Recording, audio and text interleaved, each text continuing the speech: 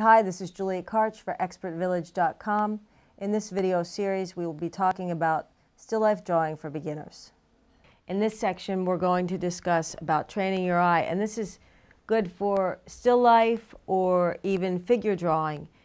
And it's kind of freeing yourself up with drawing. You don't look at your page.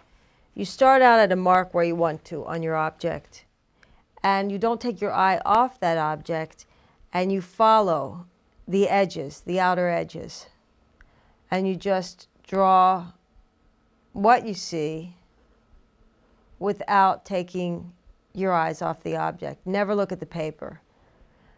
Now, I could look at the paper again just to see where the next object is,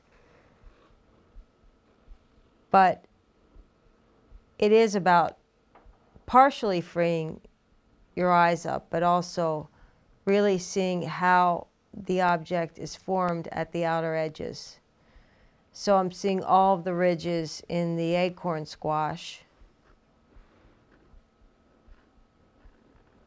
You're not interested in how the drawing is going to end because it's not a finished product, but that's an idea of what you get.